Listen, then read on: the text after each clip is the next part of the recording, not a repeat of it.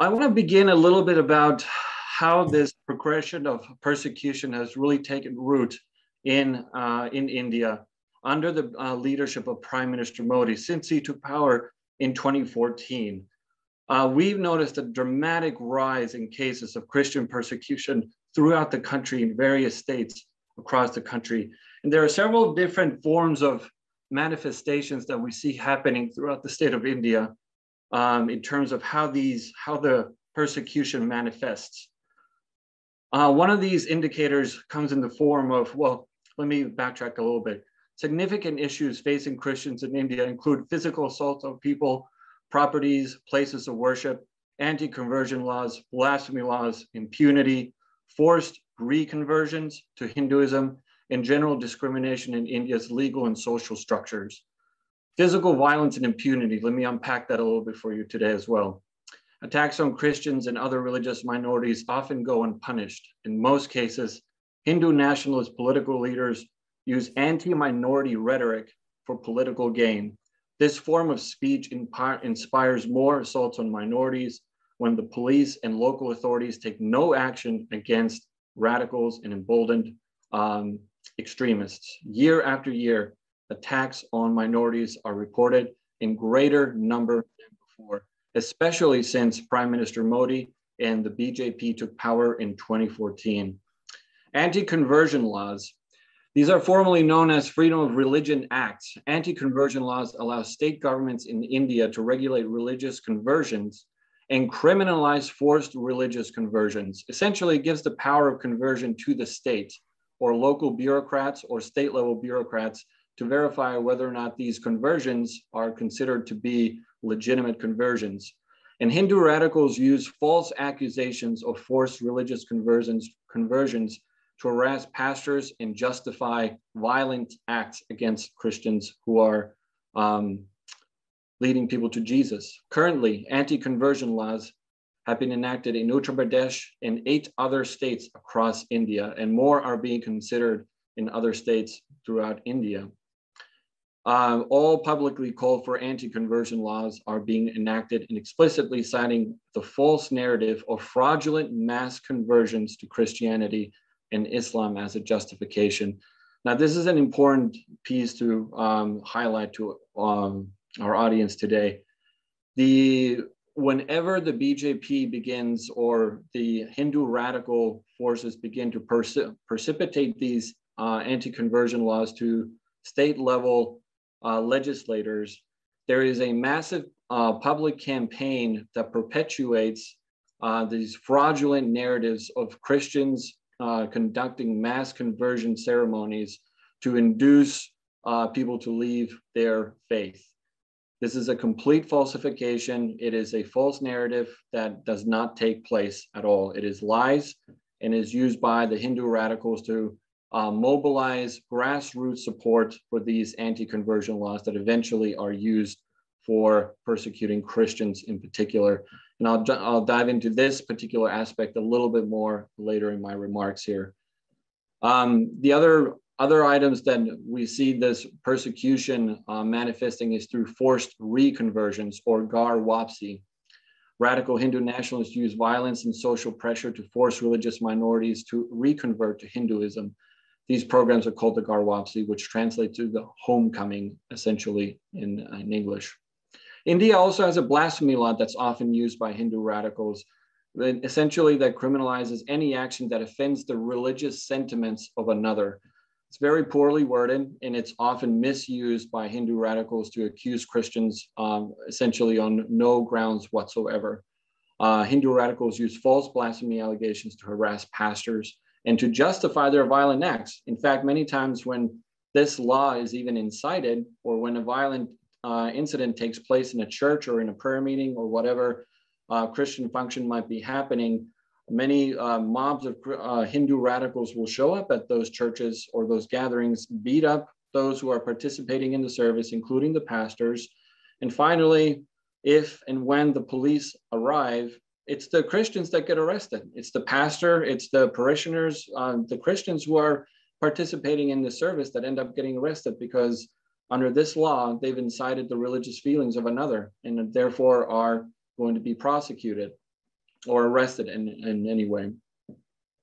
The other way that we see persecution manifest throughout India is through social boycotts.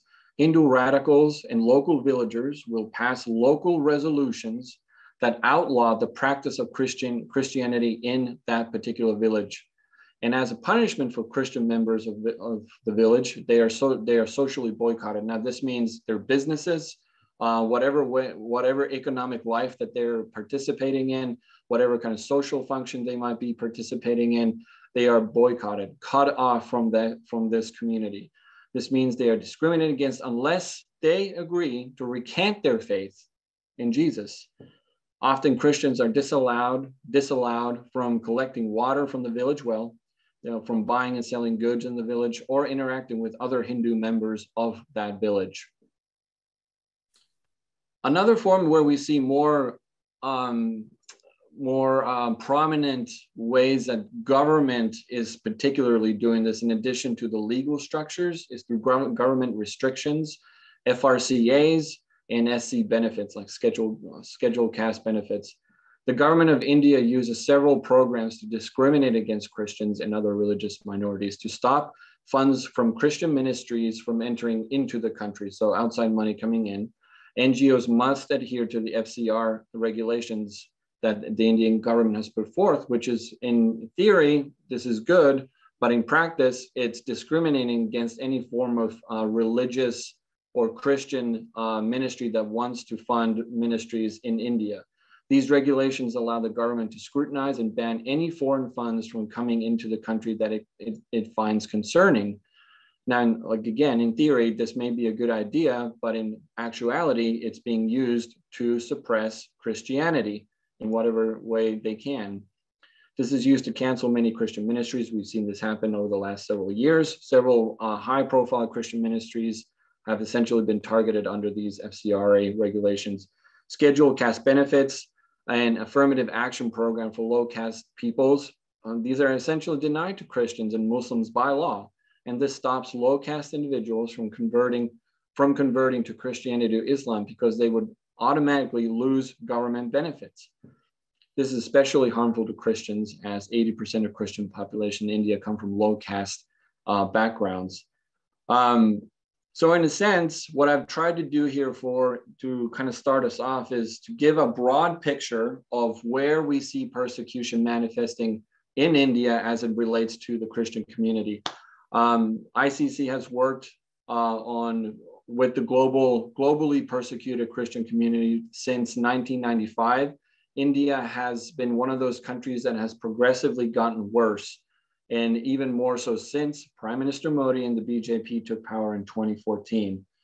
One thing I want to highlight in particular is the anti-conversion laws, which I'm going to show a brief PowerPoint with our audience today.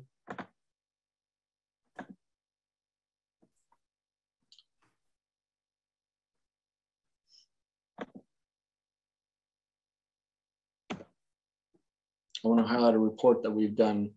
You can find this on our website at persecution.org. This is it's a case study on a anti-conversion law that was enacted early this year in Madhya Pradesh in 2021, where we essentially examined what is the effect of this law on in a state like Madhya Pradesh. Do we see any kind of reaction or any kind of increase in persecution? And the numbers definitely spoke for themselves. We saw a dramatic increase of cases, and this is while COVID restrictions are in place in Madhya Pradesh, meaning social isolation and so on. But we saw a dramatic increase in cases of violence in a number of other sectors. And I want to just make this report available to everybody who's watching today. Please let me know if you'd like a copy. You can, a hard copy, I can get that to you as well. But you can also download it from our website. One thing that I also want to mention here, is the Constitution of India guarantees religious freedom in all of its facets to all Indians. That means you can convert. That means that you can practice your faith. and you can propagate your faith, which means you can share your faith. And if you're a Christian watching this today, you would know that sharing your faith is a fundamental part of being a Christian. This means that we share our faith with our neighbors, we share our faith within our communities, we share our faith wherever we go. This is part of being a missional Christian and living out your Christian life. And this is a right and a freedom that in theory is guaranteed and protected by the Indian Constitution, which obviously is not the case, as we've seen already on the ground. Persecution is manifesting in many forms, and this needs more and more attention. So if India wants to move in a direction of a healthy, robust, vibrant, liberal democracy, this is the fundamental freedom that needs to be guaranteed for all Indians. A few other pieces from the Madhya Pradesh case study. We recorded 49 incidences, approximately 4,000 Christians were affected. 47 churches were closed during this time. We even surveyed 500 Christians in Madhya Pradesh, and you can see the results there. One of the more prominent pieces is nearly 80% were concerned for their personal safety while worshiping at church or at home. This is not even in public. You're in your own safe space in a church or at your home, and you're not feeling safe because of what? The Hindu radicals are going to come and attack while you're worshiping. This is unacceptable, and the world needs to be aware of this. I want to also highlight our annual report where we dive into this a little bit more, the general trends that I've covered in my remarks. You can also get this on our website. You can download it there, and I welcome you to do that. With that, I will conclude my remarks for now. But I do want to say one more final item here is that if you're a congressional staffer and you are working on India issues, you need to be paying attention to this, because this trend line is growing, and it's not just ICC that's making this case. There are several other organizations that watch Indian religious freedom conditions actively, including USERF, which actually recommended India to be a CPC country twice now. If we are not paying attention to this trend, we are going to look back and regret the fact that we did not challenge India on this issue more severely. I want to actually bring my remarks to a conclusion now, and we're going to play a video from our president, Jeff King, with some taped remarks from our previous event that we held regarding persecution in India. So please, can we play the video?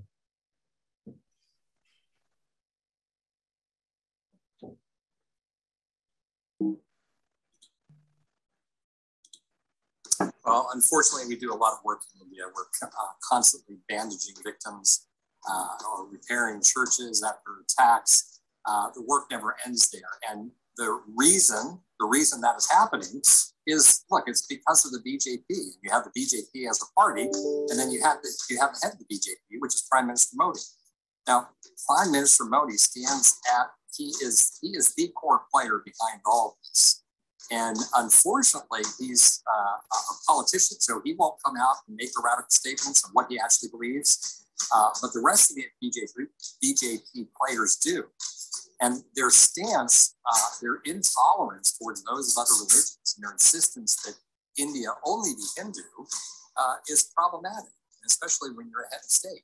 But their work on the anti-conversion laws, as well as the impunity which perpetrators act under when they're attacked on the street level, you'll see either a pastor or a congregation, or maybe it's a church planter or evangelist. They're constantly surrounded, harassed.